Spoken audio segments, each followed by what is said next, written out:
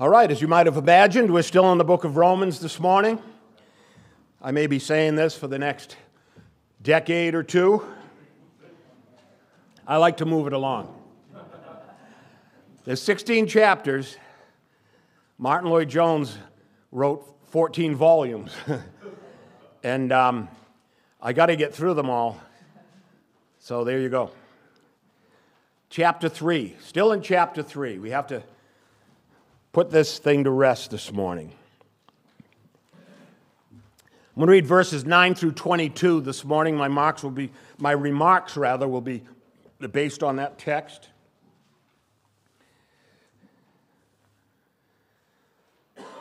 And so Paul writes to the church at Rome, "What then? Are we better than they?" Speaking of the Jews. "Not at all.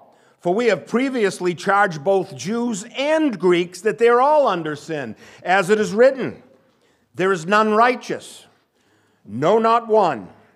There is none who understands. There is none who seeks after God. They have all turned aside. They have together become unprofitable. There is none who does good, no, not one. Their throat is an open tomb.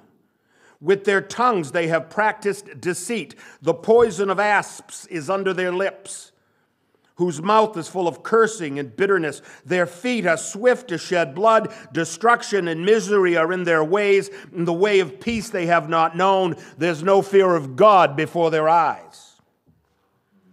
Now we know that whatever the law says, it says to those who are under the law, that every mouth may be stopped, and all the world may become guilty before God. Therefore, by the deeds of the law, no flesh will be justified in his sight, for by the law is the knowledge of sin. But now, the righteousness of God apart from the law is revealed, being witnessed by the law and the prophets, even the righteousness of God through faith in Jesus Christ to all and on all who believe, for there is no difference. Our Father, we ask that you would add your presence and your blessing to the reading and proclamation of this, your holy word. We pray again in Jesus' name. Amen. So is anyone righteous? No, not one. He repeated it. He's driving that home. He's doubling down on that no, not one thing. And here you are thinking you were the one. What then? Are we better than they? Not at all, for we have previously charged both Jews and Greeks. That means all of Russ's relatives.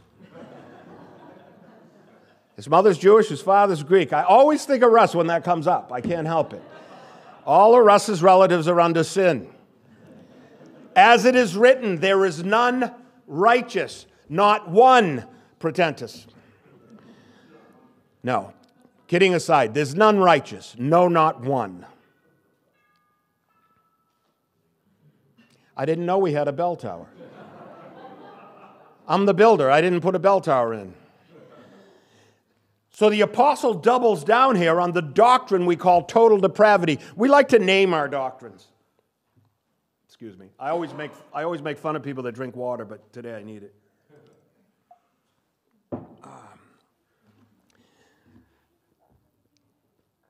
So total depravity, that's the doctrine of the spiritual condition of people since the fall. What he's doing is he's giving us the facts of the human condition. And we've all fallen into sin. And there's no one absolved of it in and of himself. And we spent the last few weeks laboring over this point with the Apostle Paul, who wants to make sure that we all know that we cannot help ourselves out of this commitment. We're in it alone, together, but alone. We can't help each other and we can't help ourselves. And so we have to face this truth about our race, about our essential goodness or badness. Friends, in evangelism, and it seems this is a very evangelistic sermon, if you think about it, right? He has to convince the reader that he's a sinner. He's not absolved. He can't judge himself as righteous and other men as unrighteous. He can't do that. We're all under sin. And so the evangelist makes this point. And friends, you have to make this point in evangelism. It has to come out. You can't be saved if you're not saved from sin. That's what we're saved from. We're saved out of sin and we're saved into something. And by the way, that something is the church. So get a church, because that's what we're saved into. And so we must face this truth about ourselves. The evangelist has to proclaim this. But here's the thing. You don't have to convince somebody of this, but you do have to proclaim it. You know, God can do the convincing inwardly. Think about this. The farmer plants the seed, Paul wrote elsewhere, but God gives growth. But plant the right seeds. And the right seeds, people have to know they have a need for Christ before they truly come to Christ. You see. Otherwise, it's sort of this little religious exercise, this little academic, theological point. But it can't be that. It has to be the inward man crying out for salvation because he knows he's a sinner. He's not the one exception. Now, as far as the Jews are concerned, he knows that their boast is that they possess the oracles of God. We've talked about this. We've talked about this for a couple of weeks. The oracles, the written word of God. And so Paul uses the word as exhibit A against them. The fact that they possess the word of God, they use to their glory. Paul uses it as evidence against them to convict them. What does he say here? We know that whatever the law says, it says to those who are under the law. And that every mouth may be stopped and all the world may become guilty. Therefore, by the deeds of the law, no flesh will be justified. So it's wonderful that you have the law. The point is, have you kept the law? And we know that no one's kept the law. He tells us continually that no one's kept the law. Jesus told us continually, no one keeps the law. And so they had the oracles, and so Paul uses that as exhibit A against them. He could speak from his own personal revelation, but instead he summons the sages of ages past. He calls up the sentiments of prophets and wise men who preceded them. He turns Jewish attention to the heart of their very own religious convictions. You want to boast about the oracles? It's them that condemn you. And so the first charge is from David, the prophet King of Israel, that every Jew would have recognized as the epitome of righteousness. God ordained as psalmist, prophet, and king. And so the apostle reminds them of his words from Psalm 14, where we read, "The fool has said in his heart, there is no God." All of these are quotations. Paul's not making them up. The doctrine isn't new. He's just reminding the Jews, I think you've missed this in your reading. There is no God, David wrote. They are corrupt. They have done abominable works. And then he says this, there is none who does good. Paul is quoting from a prophet 1,000 years before him. Their own religious beliefs that they boast of will convict them. Now, if we're careful in our examination of the order of Paul's diatribe, if you will, against the popular notion of the essential goodness of all men, we'll see that there is a logical order to his statements. The first section of the text is a biblical reference to the general condition of man as he exists in the spiritual realm. Friends, man is literally spiritually dead. And I'm going to hammer that point home this morning. And so Paul's able to say with confidence that we are all under sin. We're not born with life in us. And get over this notion that we're born innocent. We're not. We're born guilty. And I'd say I'm sorry to be the one to have to tell you, but I'm happy to be the one to have to tell you. Paul says, I'm not ashamed of the gospel of Christ, right? Well, Martin Lloyd-Jones says it's the glory of a preacher to be repetitive. The boys think I'm repetitive because I'm an old guy, but really it's preachers in general, young and old.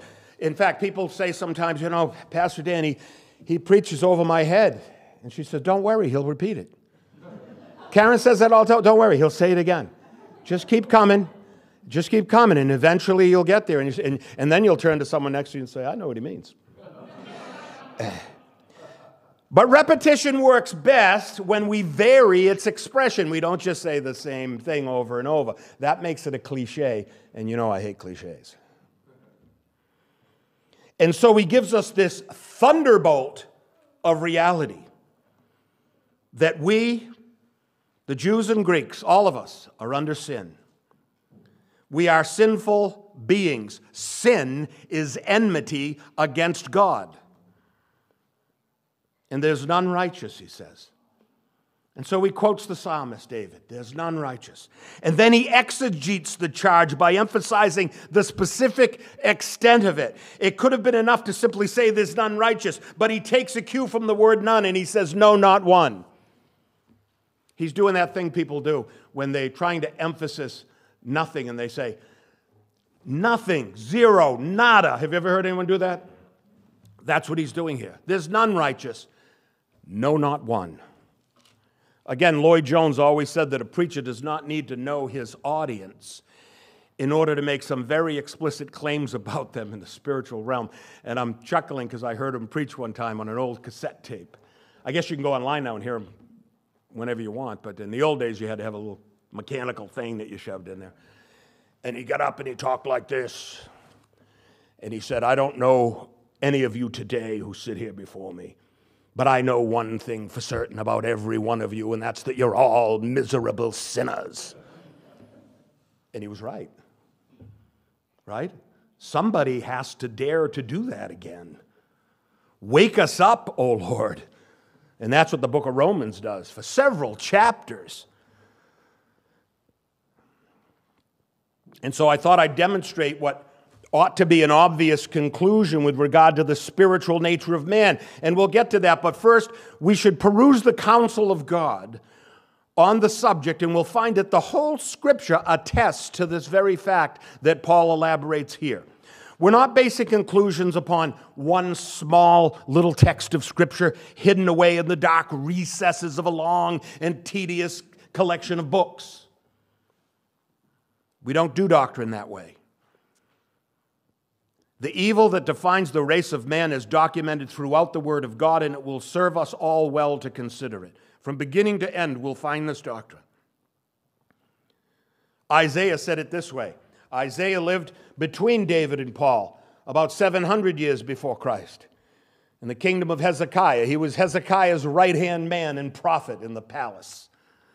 And Isaiah said, we're all like an unclean thing, and all our righteousnesses are as filthy rags. Friends, this is a Jew speaking to his fellow Jews on the nature of all men. And then the prophet elaborates. He said, we all fade as a leaf, and our iniquities like the wind have taken us away. Iniquities are sins. And there's no one, again, there's this no one thing going on here. There's no one who calls upon your name. Friends, so many people call upon the name of the Lord, and he does not hear them because they're not calling from their hearts. They're calling as some little traditional academic exercise. They don't call upon your name, he says. What did Paul say? There's none who seeks after God. You might say, I know a lot of people that seek God. Do they? Or are they seeking some theoretical academic hope that maybe God exists? Is it just for a book report or something that you're seeking God? There's no one who calls upon your name who stirs himself up to take hold of you, for you've hidden your face from us and you've consumed us because of our iniquities. And then he said what Pastor Ken used to say all the time, all we like sheep have gone astray, Isaiah 53:6. And the apostle wrote of the perceived righteousness of men, particularly the Jews. This is why Paul understands this. You see, Paul is a Jew. Paul's a Pharisee, right? And so he wrote this to the Philippians about this sort of perceived righteousness that we tend to have. Well, look at me. Look at all the good things that I do. Look at all the achievements I've achieved. Look at my degrees. Look at my resume. And so Paul says, if anyone thinks he may have confidence in the flesh, I more so. Circumcised the 8th day of the stock of Israel of the tribe of Benjamin, a Hebrew of Hebrews, concerning the law, a Pharisee, concerning zeal, persecuting the church, concerning the righteousness which is in the law, blameless. But what things were gained to me, these I have counted a loss for Christ. It means nothing without Christ, and it will perish with him without Christ. And so he writes, yes, indeed, I also count out all things lost for the excellence of the knowledge of Jesus Christ my Lord, for whom I have suffered the loss of all things, and I count them as rubbish, that I might gain Christ. Friends, all human effort and achievement is worthless in the spiritual realm and impotent to deliver a sinful soul into a sinless eternity with God. All these things represent the glory of man. The great civilizations, Rome was a great civilization. So was ancient Babylon. So was Persia. Had a 1,000,000-man army centuries before Christ. Great glorious kings in great glorious palaces and edifices. And how do we find the glory of man today? We dig in the sand and gently brush away the deterioration of man's glory. Everything fades, but the glory of God goes on. Everything we do is worthless in the spiritual realm and impotent to deliver a sinful soul into a sinless eternity with God. All of your accomplishments, great men, cannot deliver you to God in the end. And when we come near the end, what God does with us, it's so miraculous. He puts us in that place where there's really only one question. And it's the question we distracted ourselves from and avoided all our lives long. There's one question. What happens now? Who's here to save me now? I remember a scene from the movie Gladiator. Where's Jonathan? You out there? Maximus, great general in the Roman army, spoke to Marcus Aurelius of his view of the world. And he said, I've seen much of the rest of the world. It is brutal, cruel, and dark. And Rome is the light. Well, the Christians are almost like that. We've seen much of the rest of the world, including Rome. It's brutal, cruel, and dark, and Christ is the light. This is the only acceptable process of sanctification by a man of God, friends, to examine his own sense of personal righteousness and see that so far as you can count yourself righteous and you separate yourself from the righteousness of God. If you examine your life and find yourself righteous, you are disqualified to come before Christ. All that you have done or may do outside the context of the new birth, friends, is, as the prophet says, dung. We have another word, don't we? Means the same thing. Your perceived righteousness, friends, as long as you cling to it, is a wall that will bar you from entry into the righteousness that is from Christ. In other words, when you come to Christ and He receives you, and when He blesses you with new life, you have to walk away knowing that you were blessed, but you didn't deserve it. You didn't bring yourself there. And that's what Paul's telling us here. That's what every evangelist has to establish when he's speaking to the unbeliever. So as long as you hold on to your sense of personal righteousness, you make yourself unavailable for real righteousness. It's only when we come to see our gain is lost that we're ready to accept genuine righteousness. I count it as rubbish that I might gain Christ. I thought I would get a little personal about this. My early days of conversion, I was right around 30 years old. I was a young man. I was one of those men who was on a very destructive road, did all the bad things, all the bad habits. I won't enumerate them for you this morning. And how do the Irish say it? May the road rise up to meet you. The road rose up and smote me. I remember the Lord saying to me, all that you are must be forsaking. Forsake all that you are, all that you believe, all that you thought was good and right about the world, about yourself. Your habits have to go. Your language has to be reformed. Your revelries have to be avoided. Your associates have to be forsaken. All your current beliefs and convictions about the nature of things must be left behind. Your beliefs about God, your beliefs about man, the lust of your eyes, your pride of life must all die an immediate death in you. Your belief in yourself must go. That's the most hated cliche of all. Oh, just trust your own heart. Your heart is a not good custodian of your soul. Believe me with that. Your belief in yourself must go, he said, for I will have no strange gods before me. You either trust in me or you trust in yourself. I had always heard the cliche, follow your heart. But I knew something that some people didn't know. My heart got me right where I was. I followed it right down to the pit, and that's where it took me. And maybe you're following it down to the pit, but your pit might be decorated.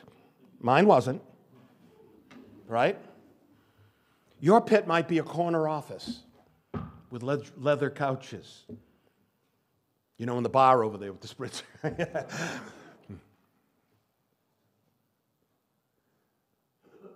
I heard that a person should trust in himself. And then I read the Proverbs.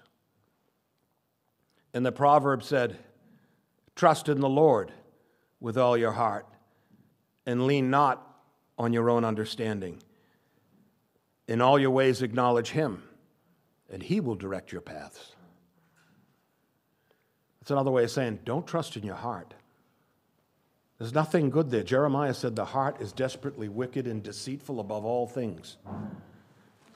And so I did as the Lord directed me. And I really did. And I remember the day and I remember the moment.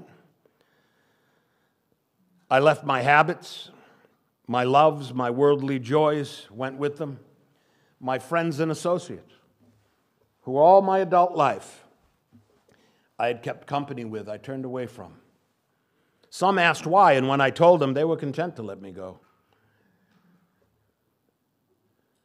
My lust, my pride, belief in self, all gone. I closed my eyes. I gave them all to God. I confessed to Christ in prayer that I was fearful and alone and had nothing left. I'd given it all away. No sense of my former self to cling to. No drink, no drug, no happy song. I heard no word from him.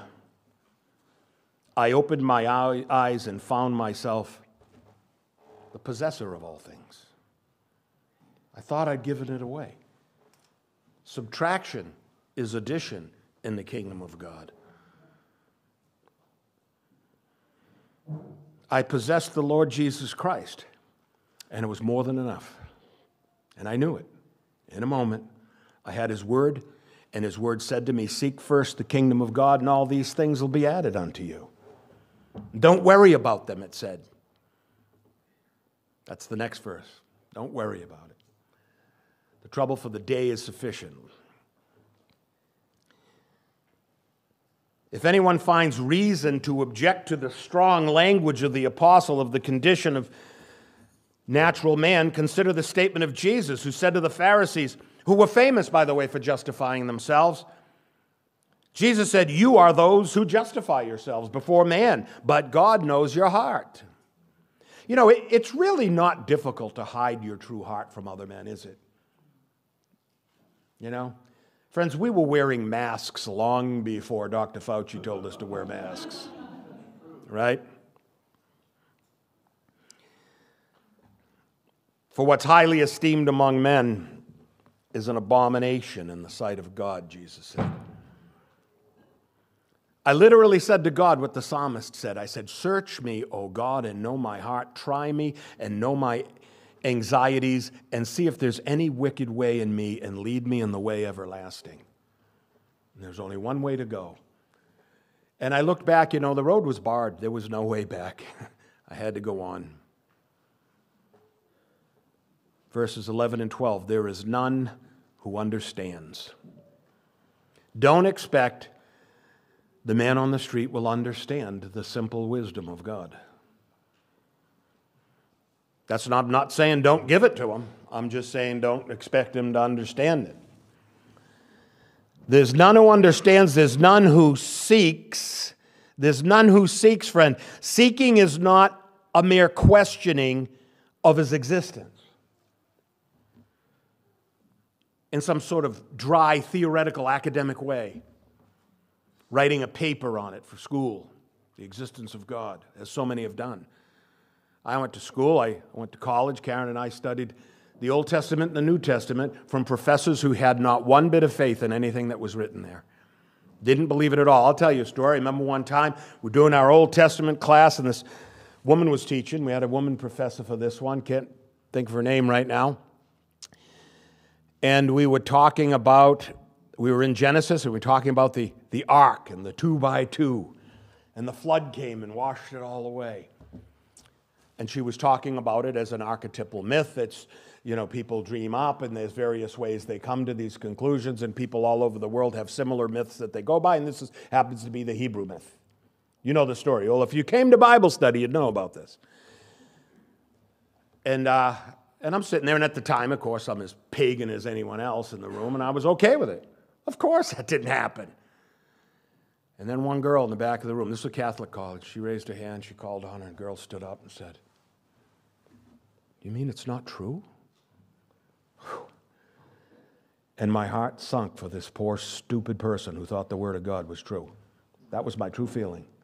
That poor girl was deceived. And the truth of it is, all the rest of us were deceived. She knew it was true. She read it, and somehow it registered, this is God's Word. This is the history of our world. And the rest of us, no, this is a little tradition of the ancients. They come up with these things about floods and gods and all of these ridiculous things. There's none who seeks after God. They've all turned aside. They've together become unprofitable. I looked up the root word of unprofitable. You know what it means? It means sour milk. It's good for nothing. You go and you open the fridge in the morning. You're going to have your morning cereal or your morning coffee, and you take it out, and it's curdled and soured, and you look at the date, and it's last year, and you go, it really can be, because we don't drink milk in our house.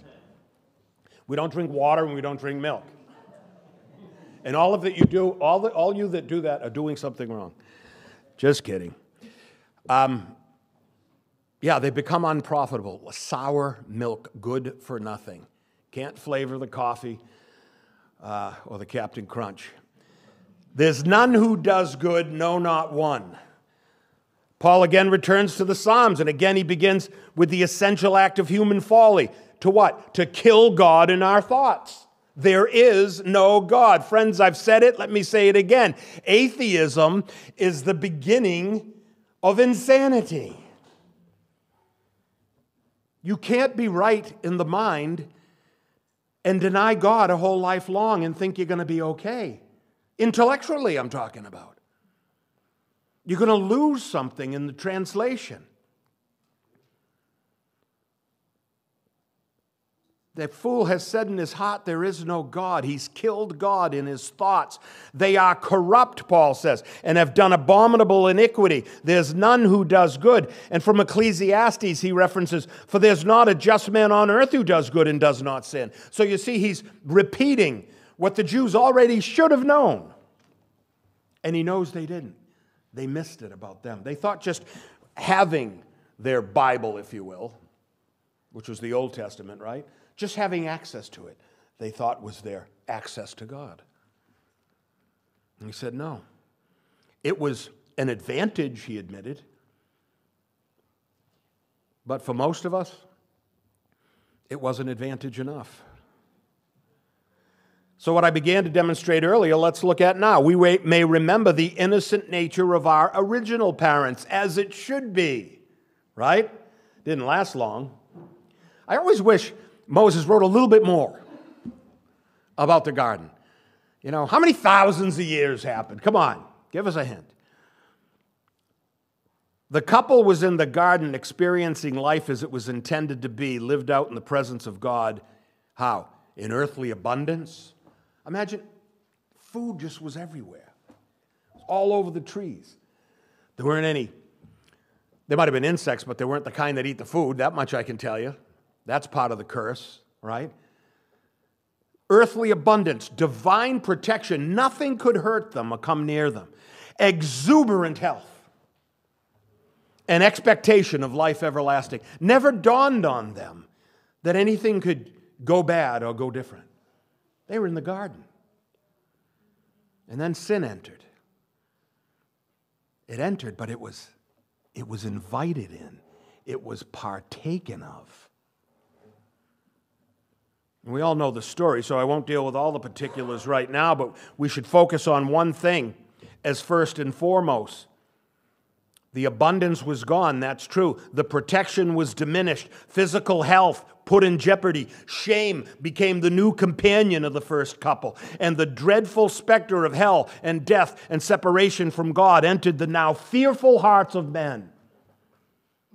It entered then, it never departed. We all have to think about it.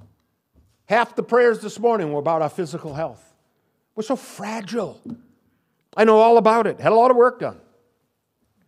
You know, the Botox and the smiles and all that. Had all that done.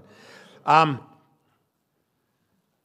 the Lord God said, and He said a thing and then He followed through.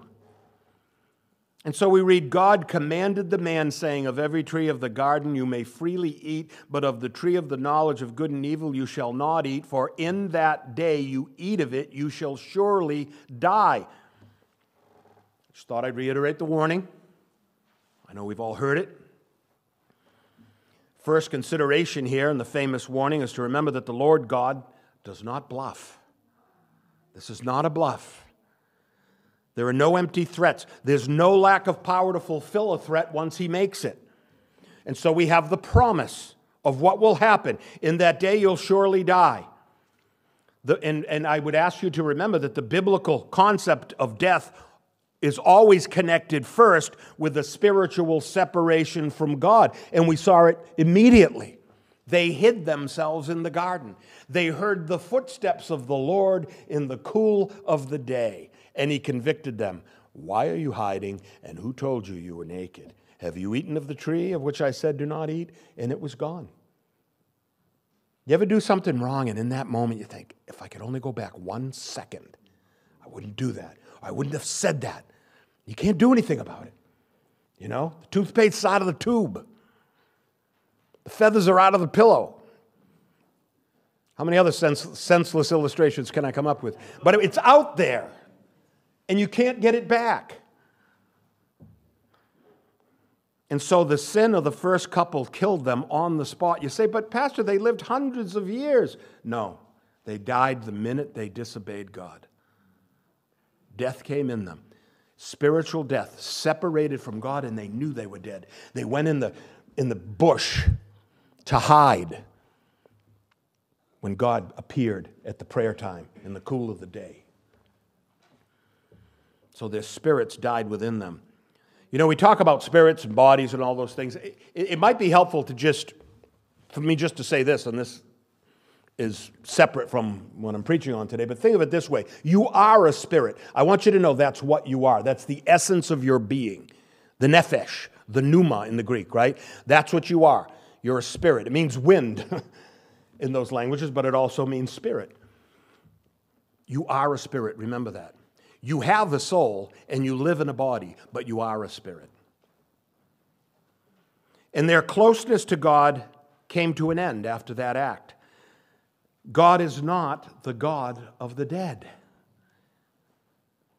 But the dead have their God. And the Lord of all creation, Adam, Adam was the Lord of all creation, small l, but he was the Lord in the garden. Take dominion. That's what kings do. Kings take dominion. So the Lord of all creation, the federal head whose order was to take dominion, failed in the task and bowed to the other God, who was no God at all, but he's a formidable spiritual being. There's really only one God, so all of our idols, remember, are not gods. So God just gets offended that we treat them like they are. You obeyed him, he must be your God. The one you obey is God to you. You may remember Satan's words to the second Adam. Do you know this reference, the second Adam? It's what Paul talks about in 1 Corinthians chapter 15. He talks about Jesus as the second Adam. You know, when Satan came and tempted Jesus, he looked at the part of him that he looked at in Adam. This is a man. I can trick this guy. I've been here before. Been here, done that. Right? Maybe I do like cliches. You may remember Satan's words to the second Adam. And we read again, the devil took Jesus up on an exceedingly high mountain and showed him all the kingdoms of the world and their glory. And he said to him, all these things I will give to you if you'll fall down and worship me. Remember that? Luke said it a little differently. Listen to the emphasis here. The devil said to Jesus, or rather we read, then the devil taking him upon a high mountain, showing him all the kingdoms of the world in a moment of time. He must have the projector up there. All the kingdoms of the world in a moment of time. Some kind of trance they went into together. Jesus and Satan on a high mountain. Later on, he'll take him to the pinnacle of the temple. Right? I haven't done the calculations recently, but I remember the temple was something like 18 modern stories high. Throw yourself down, for it is written, angels will bear you up, lest you dash your foot against a stone, remember? This was the second Adam. This Adam couldn't be fooled. And the devil said to him, all this authority I give to you in their glory. Listen to this, for this has been delivered to me, and I give it to whomever I will. He's the new Lord, and he knew it. The old Lord handed the baton to the new Lord, who Paul himself calls the God of this world. And Satan likes the term. He's the God of this world. It was given to me, and I'll give it to whomever I wish. And so there it is. Adam could have honored the command of God. Instead, he bowed to another being. He exchanged one God for the other. He took the bait that Jesus didn't take. And in the exchange, he left the Lord of the living for the Lord of the dead. And so this whole world of dead spirits, Paul wrote in Romans 1, worship and serve the creature rather than the Creator who's blessed forever. Amen. It's the natural order. Paganism is the natural order of the human race.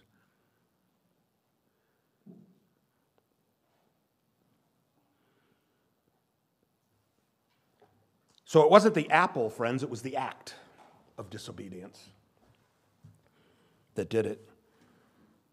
It was the act that was the poison. This was the devil's first triumph.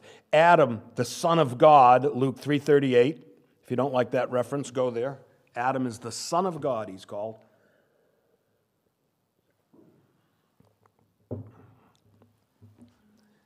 Adam, the Son of God, bowed to the devil.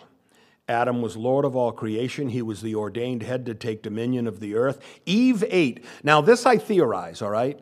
Eve ate of the apple, but that could have been remedied by the Lord if he wanted to, by Adam if he wanted to, right? Could have been remedied. He could have, it could have been punished. The act could have been punished by Adam. But his fall to the temptation was the literal exchange of one regime for the other. And if you go back and you're careful in your study of this, you'll see that God warned Adam about the tree of the knowledge of good and evil before he even created Eve. It was up to Adam to teach his wife. Remember that, gentlemen. It's important. Maybe he taught her, maybe he didn't. It seems he did because she did give the serpent the line, right? But this is where the believer must be especially careful, because we're daily tempted with similar choices. Believers have to be on guard of this. Moses said, I call heaven and earth as witnesses today against you, that I've set before you life and death, blessing and cursing, therefore choose life, that both you and your descendants may live, that you may love the Lord your God, that you may obey his voice, and that you may cling to him, for he's your life and the length of your days, and that you may dwell in the land which the Lord swore to your fathers Abraham, Isaac, and Jacob to give you. Choose rightly, friends. Daily we're confronted with choices, crossroads. Remember Robert Frost? Two roads diverge in a yellow wood, and sorry I could not travel both, and be one traveler long I stood, and looked down one as far as I could. Right? And you had to choose one or the other. That's our daily walk. Joshua too spoke about this choosing thing. Choose you this day whom you will serve. But as for me and my house, we'll serve the Lord. You know, I always picture that he just had come to a great triumph, right? Came to a great triumph. It's near the end of the book of Joshua. Joshua's nearing the end of his days. And it reminds me of those times in American history, you might see it in movies where they're looking, the army's looking for volunteers. And the volunteers come in, he said, now, and they move forward and they're going toward getting to do the impossible task. And finally the general or the captain comes out and says, look, if any of you have lost heart in the mission and you want to leave, leave now, and we won't think anything bad about you. I give you another chance to leave. It seems to me that's what Joshua's doing here. If you want to leave, if you don't want to trust the God that took us all this way, then go now. Better that you go and just believe on the gods of the other side of the river, he said, right? Or the Amorites in whose land you dwell, right? It seems to me that's what he's doing. If you want to leave, leave now. But if you're either with me, and I'm going to hold you to it once you're with me. You've made your decision. Choose this day who you will serve. Friends, the natural man, see, that's for the Christian, though. The natural man has no choice in the matter. He has no capability to do right in the eyes of God. And so Paul wrote of it elsewhere. He said, the natural man does not receive the things of the Spirit of God, for their foolishness to him, nor can he know them, because they're spiritually discerned. Dead spirits are poor discerners of truth. They're spiritually discerned. The natural man, what's that mean? That's all of us at one point in our lives, with all men and women born of Adam. Are natural men. We cannot receive the things of the Spirit of God, but we don't want to because they're foolishness to us. And the gospel establishes that first. That's who you are in Adam. And your whole predicament is, how do you get out of this predicament? What's the way out? Verses 13 through 17. Their throat is an open tomb. With their tongues they practice deceit. The poison of asps is under their lips. Their mouth is full of bitterness and cursing. Their feet are swift to shed blood. Destruction and misery are in their ways, and the way of peace they have not known. And so Paul turns from the doctrine of depravity to the manifestation of depravity. Friends, if depraved men do depraved things, but they first believe depraved things. And so again, he quotes, these are all quotations from Psalms 5, verse 9, and 140, verse 3, and then again from Isaiah 59, 7 and 8. There's no new doctrine here. And Paul's exposition of Scripture is thorough and it's probing, and so he moves from the fact to the act, from the philosophy of depravity to the manifestation of depravity. And so we read that the throat is an open tomb. What an illustration. The throat. Well, what's in the throat? The voice is in the throat. Words are in the throat. These things are important to God. How much scriptural ink has been spent on the power of the tongue? Go to the book of James. The throat, the voice, the words of men are death. Their throat is an open tomb. And he doesn't say a closed tomb, he means open so that all the stench of it comes out. Like when Jesus went to the tomb of Lazarus and Martha and Mary came out, Jesus said, roll away the stone. They said, but he's been there 4 days, there's bound to be a stench. And the Jews hate stench.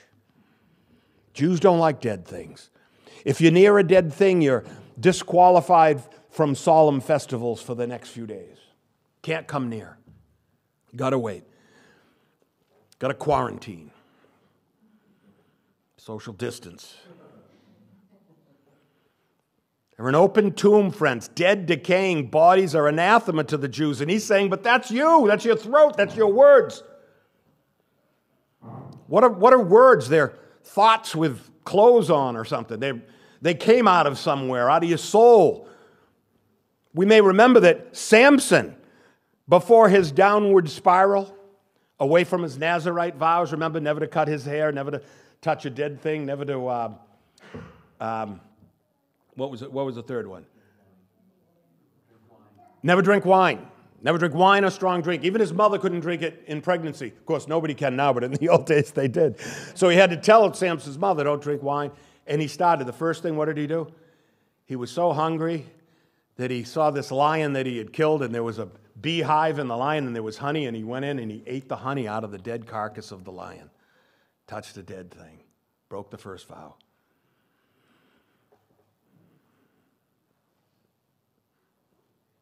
Now, Jews don't like dead things. Paul speaks about our words as poison. The asp is one of the more subtle and dangerous species of snake. You know, it's a very strange snake. They have right in the front, they have a poisonous sac. It's deadly, more deadly than most snakes. And they have these fangs that go horizontal. And when they go to bite, you would look and you wouldn't see the fang, and all of a sudden, they come out. One of them pierces the sac, and you're immediately poisoned unto death.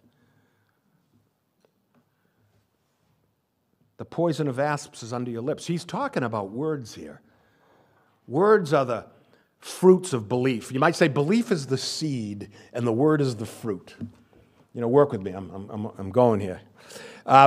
The asp is one of the more subtle snakes. Its fangs come out at the point of contact. They're respectable and unseen until the strike, and then they pierce the poison sac in the front of the mouth, and death is imminent. And he's saying that's what your lips are like. That's a wicked insult, right? Note the scriptural emphasis on words, the tongue, the throat, the deceit, all like fangs to pierce the mind and inject the poison. Destruction and misery are in their ways, he writes. We're certainly the architects of our own miseries, friends. And I'm amazed at how readily even Christian people believe what they want to believe rather than what's clearly revealed. So many times I just read a verse and tell someone this is what it says, and they say, well, I believe this. I'm like, we're supposed to believe what this says. We're supposed to get rid of what we formerly thought. Paul wrote of this very thing to Timothy. He said, now the Spirit expressly says that in latter times some will depart from the faith, giving heed to deceiving spirits and doctrines of demons. Friends, what are deceiving spirits? You may not know this, but deceiving spirits are other people. That's what he's talking about. And there's doctrines of demons.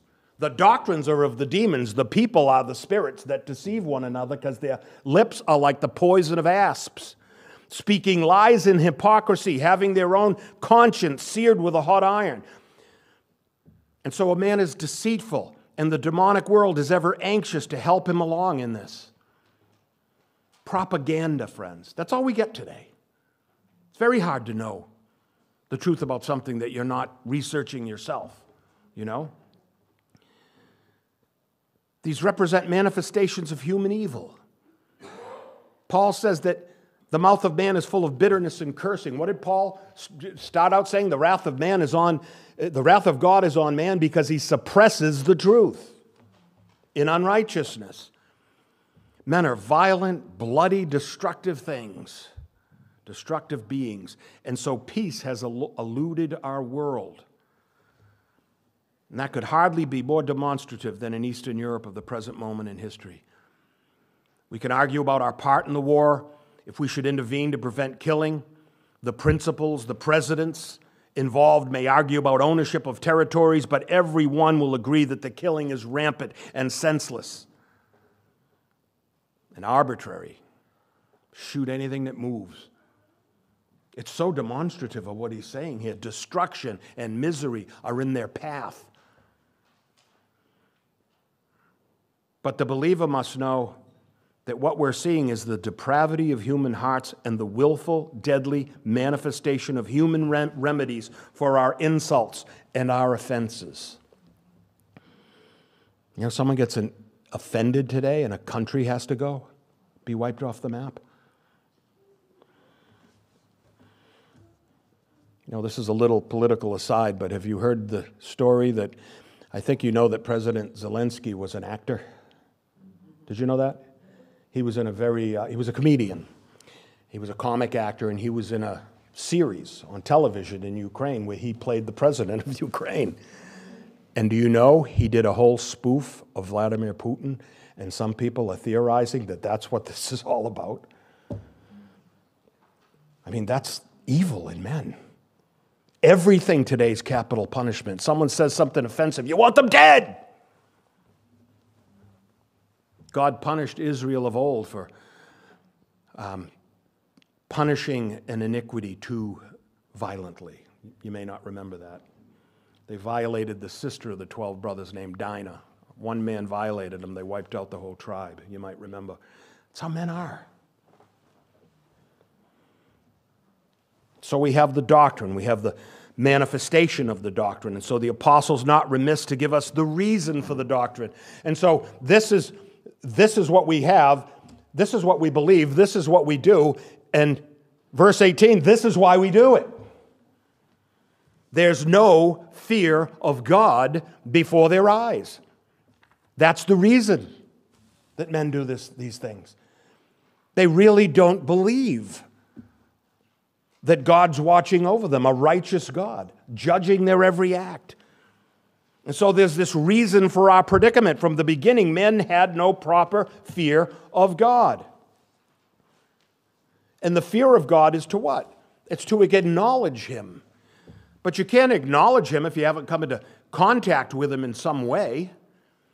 And we've already seen the futility of that hope. The natural man has no intellectual access to the things of God. So how does he get saved? So we have our doctrine. Natural men are those born of Adam. They're recipients of the first birth. We're all partakers of that very thing with them. Friends, Adam died in the garden in our primeval past, and we're all sons and daughters of him. And so all men are stillborn in the spiritual sense. We're all born spiritually dead. How does a dead father give life to a living son? Can't happen. We're all born in trespasses and sin, and if we're careful to understand our doctrine, we can see that in the natural dead state of all people, there's no hope of ever moving past the spiritual death we inherited from our first parents. This is what this evangelist is establishing. No hope. He wants us to give up on ourselves. He wants us to give up on our feudal human traditions and religions, for that matter. So what's the lesson then? What's the extent of our depravity? If all men are fallen, so deceitful, so poisonous and destructive that one man cannot bestow salvation on another, then how can anyone be saved? If I can't give it to you and you can't give it to me, and we can't reason out a way between us because we haven't got the equipment, it's a pretty desperate place to be. Eat, drink, and be merry, for tomorrow we die. Right? That's the religion of men that see that. Jesus himself said that. So what's the apostle doing? He's starving us. He's bringing us parched and salivating to the cross of Christ. We're crawling there. We've got nothing. We know we can't depend on all these things. He's broken them down. He's argued them away. He's beaten us at our own game. And so he offers these wonderful words. But now, he writes, but now something has changed in the cosmos. But now there's a path that hadn't been paved before that's paved. But now there is, in this hopeless reality, a way of escape. There's a rescue taking place. And so the teaching thus far is true thus far, but now it's changed. There's a rescuer. We can't rescue ourselves, but there is a rescuer. We can't save ourselves, but there is a Savior. And we're parched. And we're striving for some truth, for some drink to bring life back into our bodies because we believe Him that there's nothing in us that can save ourselves. But now the righteousness of God is revealed, being witnessed by the law and the prophets. In other words, they hinted about it. Even the righteousness of God, which is not through acts of righteousness which we have done, but he says through faith in Jesus Christ to all and on all who believe. And so he clears away the clutter of human sin and helplessness and hopelessness. And there's one thing standing there, an implement of torture with a bloodied and tortured man on it. And there's your hope, he says. The Lamb of God takes away the sin of the world. But now, someone took my penalty for me. Imagine after all this preaching, the man's down on the ground, desperately writhing in his own sin. And he looks up and he says, but someone else took the penalty. What a miracle. I don't have to pay it. Yes, I did all the things. We all know that. It's on my resume. Hebrew of Hebrews, circumcised the 8th day, did me no good. And they look as a man dead on a cross, bloodied and dying and dead. That was my sin that was punished there. But now there is a new gospel, an acceptable sacrifice, a righteous deliverer. Believe on the Lord Jesus Christ and thou shalt be saved. Can it be that simple? It has to be. There's nothing else left. You were talked out of your righteousness. Paul wrote of this very thing later on in the epistle, and I'll close with this. But next week, the name of the sermon is, But Now. For I know that in me, that is in my flesh, he writes, nothing good dwells. You know, Pastor Ken used to tell a story. He had, Steve, you'll remember this, and Russ, he had the mink farm. Remember the mink farm? Ken made a lot of money in minks. He was a mink farmer. You sell minks for coats. They're very expensive coats, right? And you know how commodities go up and down. It crashed. It crashed. No fault of his own. The market crashed. He went from rich to poor in a moment of time. And he told me he was walking. The mink farm was over past my house over there. There was another farm there. And Ken tells the story. He's walking through the woods. He had to preach that night, right? And he's walking through the woods, and he said, this is his story, not mine. Ken said, well, what am I going to tell him, Lord? And he said, the Lord said to me, I guess you're not going to tell him about you. You're going to tell him about me, in other words, right?